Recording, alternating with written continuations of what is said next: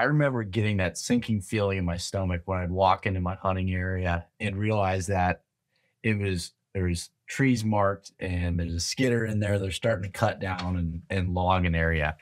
And what I ended up realizing is that can actually be a benefit to you. Is it going to change things? Yes, it 100% is. But these logging cuts, especially the fresh ones, can provide great food sources from the tops when they cut them down. And as those timber cuts get older, they just get better at providing bedding cover, more additional food sources.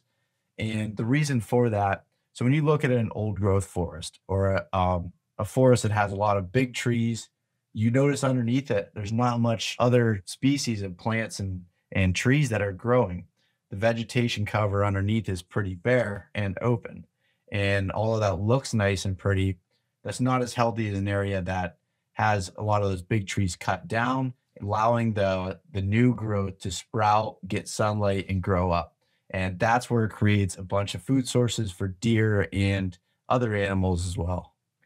If you find a fresh logging operation right around when there's a cold spell hitting, one thing that I've done in the past is actually even talk to the loggers, see what they're seeing for deer sign. But as soon as those tops come down are the best time to catch them feeding on them rather than historical tops that have been laying there for a while.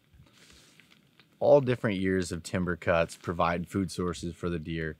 But specifically when you're looking at the timber cuts that are in the 0 to 3-year-old range, the deer are focusing on a lot of the tops that they cut down and left, so the loggers didn't take some of the tops of the trees, and also some of the grasses that you can see behind me that are coming up. The deer are feeding through those, specifically focusing on these areas in the winter months, cold weather. They seem to migrate to these areas to feed.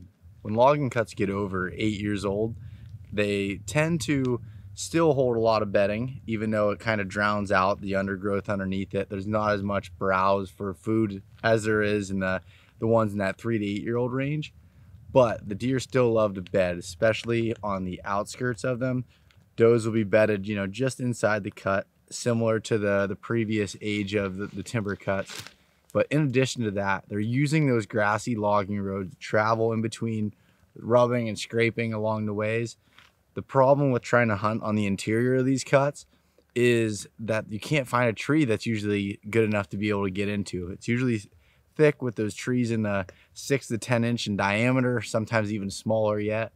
You can get in those especially like with a saddle, you can get in those trees, but it's extremely difficult to be able to do so.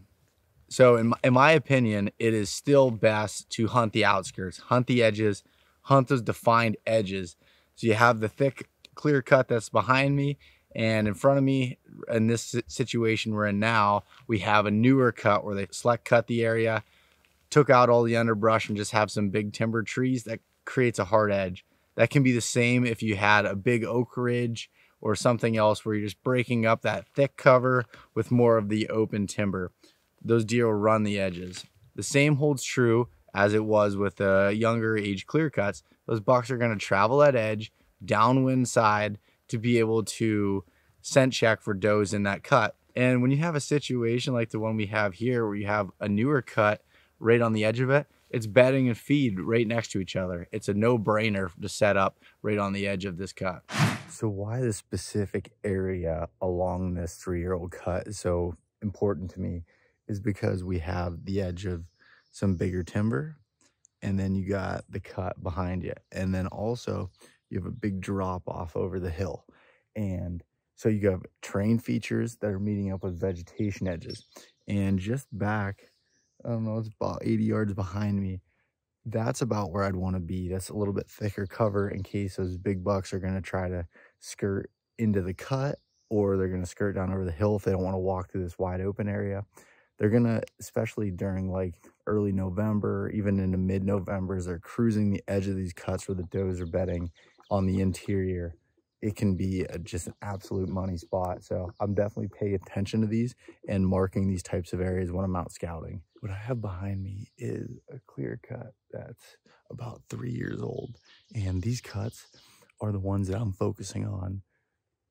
Were probably my favorite out of all of the different cuts, because it has thick enough cover now, some undergrowth coming up, that it creates a bedding area, but it also has so much browse and food sources. You've got blackberry briars, you have some new growth coming up, you've got green grasses because the sun's still able to get through. And these deer are still feel comfortable moving through here in daylight, in and around the bedding areas, feeding. And you can get up in a tree and see down through them. Even though it's so thick, you can get above. And since that brush and those briars and the new growth is high enough that it's above their head level, they seem to feel a lot more safe in those situations. So I pay attention a lot to these newer cuts, but especially when they get to about 3 years old. All variations of logging cuts have a different purpose to them as far as it relates to deer hunting. But what I love the most is I can find one that was select cut a few years ago. So you start having some new browse and stuff coming up, but still relatively new. And then behind is a really old, probably, I don't know, maybe a 15, 20-year-old cut that I know from scouting in the spring had a bunch of bedding in it. And so what we have here behind me is some big timber. So there's a bunch of beech brush and stuff mixed in, but right here makes an inside corner where all of those things meet. And so I always check out these spots.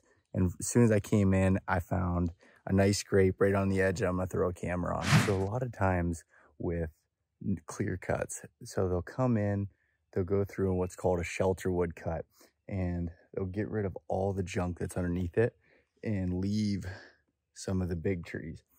Well, then after 5 or 6 years, they'll come back in and spray it again if they need to. As you see, it's like kind of dead through here. It's in the middle of summer.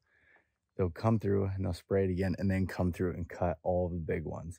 And I've come to find that this year, like if they don't cut it this year, it can be really good, because with the logging trails, all the vegetation off of it, and still some of the blackberry briars and things like that, they're still surviving and growing underneath it. That gives them security cover and just a nice wide open roadway to go down through and walk. And again, even though it's wide open, it's got so much security cover around it within this cut that it can be a really good spot to set up, especially during the rut, and really even in the early season and the late season, depending on how much browse is available. So as you see, walking up this edge, scrape branch. It's summer, so it's hard to see, but a good scrape right there on this inside corner. So what I would like for a wind is either something coming out of this way that blows out into this new cut, or also blowing out of this one, where during the rut, the bucks will cruise right down along this edge, scent checking it. So I'd want to be set up back in one of these trees right here. I'd typically like to stay back into the cover rather than out into the cut, but that all depends on what the wind direction is doing.